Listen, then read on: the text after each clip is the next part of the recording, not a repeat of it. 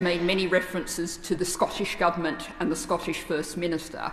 I would ask this chamber to acknowledge that we are talking about a law that was passed by the Scottish Parliament by a significant majority, and I would hope everyone will acknowledge that. And I would note also that the First Minister of Wales has said that he would like to see the same provisions introduced in Wales and will be asking the government for the right to do so.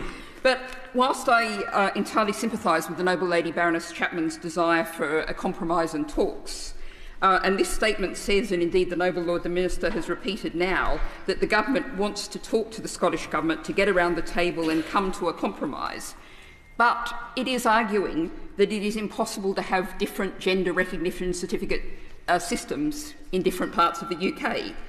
If this is the case, then what kind of compromise is the government going to offer?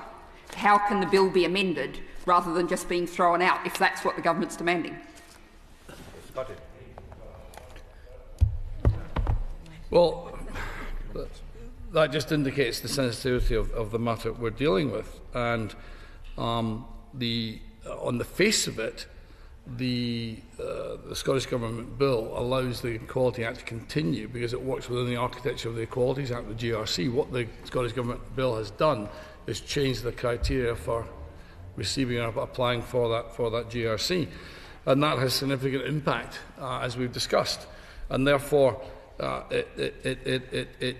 it's something that will need to be discussed in detail, need to be discussed sensitively. But at the end of the day, the issue we're dealing with now, right in this chamber right now, is that we, the government, don't believe, or we believe it would be significantly complicated to have two different gender recognition regimes in the UK.